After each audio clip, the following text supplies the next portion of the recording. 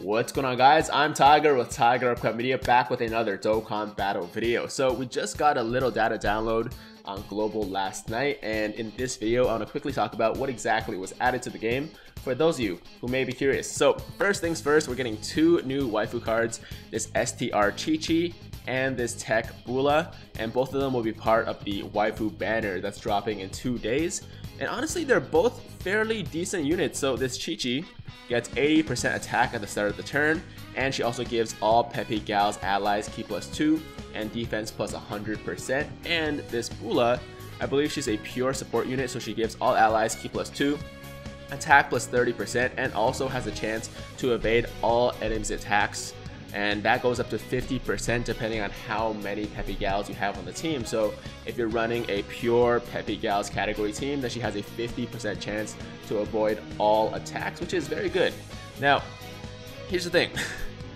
We know that the Broly celebration is right around the corner, and at this point, I'm pretty sure it's almost guaranteed that the Broly celebration with Broly and Gogeta Blue will pretty much be the Christmas celebration. Like, because of the timing of the upcoming Dokkanfest, which I'll talk about in just a second, it really makes sense for them to make the Broly celebration our Christmas celebration. So I can't really recommend for anybody to be spending stones on this waifu banner as good as, I mean, honestly, I want these two new cards. I want the Chi-Chi, I want the Bula. I think they'd be a lot of fun to run on the Peppy Gals category team. I just can't recommend anybody to be spending stones on a banner like this. And also keep in mind that the waifu banner, number one, only has waifus, and that's not necessarily a bad thing because a lot of them get very good awakenings in the future, but it also doesn't have any LRs on it. So you can't accidentally pull an unfeatured LR on that banner because there are no LRs on it, right? There are no like LR Gohans or LR Goku and Frieza, so on and so forth.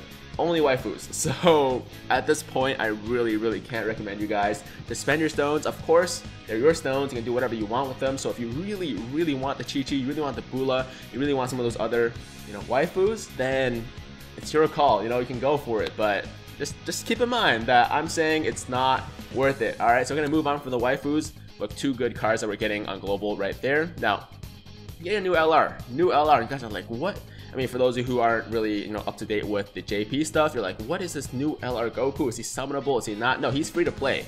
He's free to play, and he's actually the reward for the category Super Battle Road stages, which does mean that we are officially getting the category Super Battle Road stages on global. And as you can see from the release date, it says the 6th, so I assume that is when we're getting the stages as well. Of course, don't take my word for it because I'm not 100% sure, and they could change things up between now and then, but the fact that we are getting this guy means that very soon we are getting the category Super Battle Road stages. And for those of you who are a little bit unaware, basically it's the same thing as Super Battle Road that we have now, except for category teams, so you can only run specific categories to beat those stages, and they are going to be harder, but of course category teams in general are stronger than your mono type team, so it's gonna be a lot of fun. I can't wait to stream it, and you guys should keep an eye out for those kinds of contents in the near future as well. But moving on, so new Goku, we got two Dokkan Awakenings for number one, the Physical Android 17 and the AGL Android 18. Now, prior to this awakening, both of them were pretty awful units. So this guy, when you pulled him, you were like, oh man, that could have been any other SSR, I would have been probably happier because he is awful. He was really bad, but with the awakening, they actually get really good. So now he gets attack and defense plus 70% and changes tech key orbs to physical key orbs and changes STR key orbs to AGL key orbs. So double orb changer, and oh, that happens when his HP is 70% or below. Oh, actually, I'm not really sure about how his passive works now. Because does he only change one type of orb when his HP is 70% or above, and then changes another type of orb when his HP is 70% or below? Well, either way, he gets a lot better. He gets attack and defense plus 70%, which makes him actually usable now. As far as the Android 18 goes, I'm sure she's very similar. So she gets attack and defense plus 70% and changes physical key spheres to AGL key spheres and changes ink key spheres to physical key spheres. In addition, when HP is 70% or below. Okay, so in addition, so both of them, when your HP is 70% or below, they change two types of key spheres. But otherwise, they are they change one type, but they still got that additional attack. and defense, which is very good. So both these units are now usable, and we can be a little bit happier about pulling them, or I'm sure most of you already have them all duped out. Now you can actually put them on your teams and they can do some work, right? They can actually do some damage and do a little bit of tanking.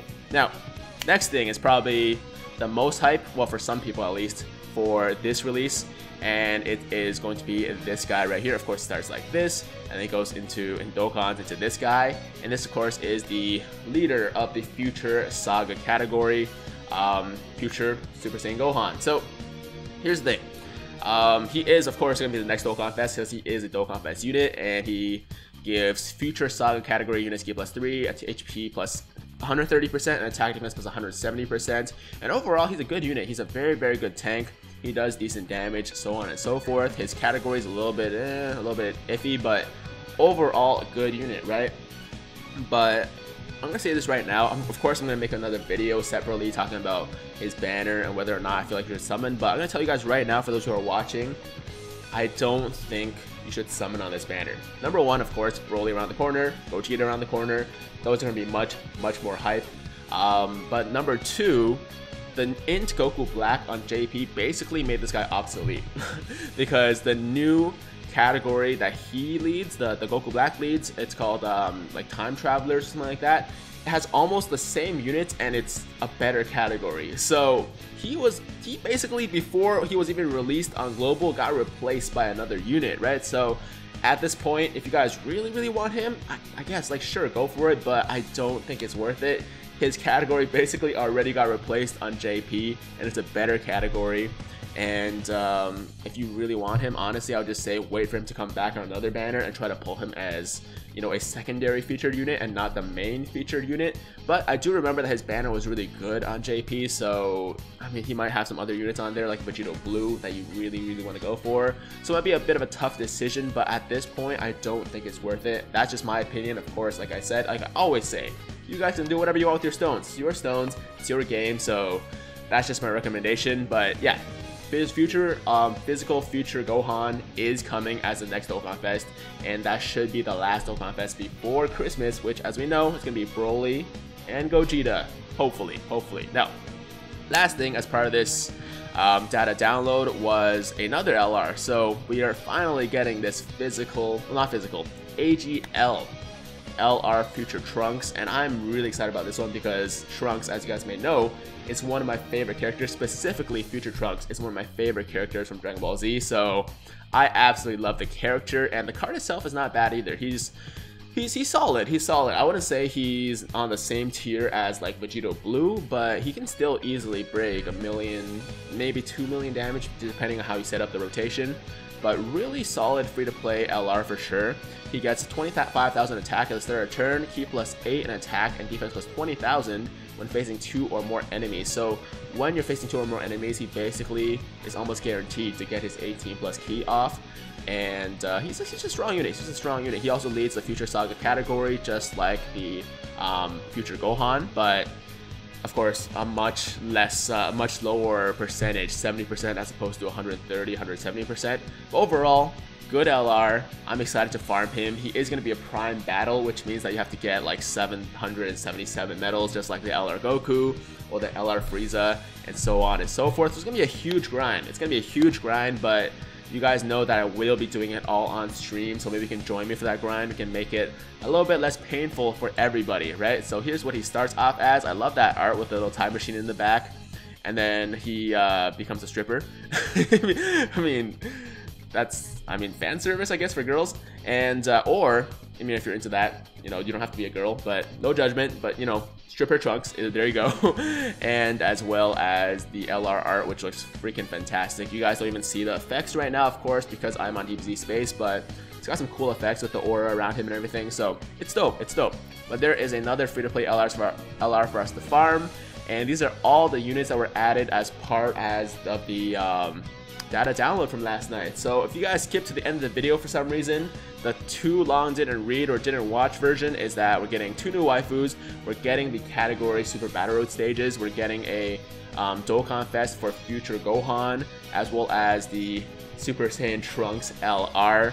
And that's pretty much it, guys. The next thing that's coming up after this, I think, will be the Broly and Gogeta celebration. So I mean, don't take my word for it. Like I said, I don't know anything, but it just makes sense. It just makes sense. So yeah, stay tuned for that. Of course, I'll let you guys know as soon as news of that comes out or drops, or there's some leaks that come out. You can expect another video, but for the time being, this is all we know for Global, and I'm pretty happy about it. I don't mind it. I don't mind it. So that's gonna do it for today's video. Hope you guys found it interesting and helpful. And as always, if you like the video, make sure to like the damn video. And if it's your first time watching me, first time to the channel, you like what you see, then make sure to hit that big red subscribe button to join Tiger Squad now. And while you're at it, hit that notification bell so that YouTube knows you want to stay up to date with all my latest content. And one more thing, I just got Twitter, so head over to my Twitter account, link in the description. My handle is EatLikeGoku, and hit your boy up with a follow there. I would really appreciate it. But that's gonna do it for me.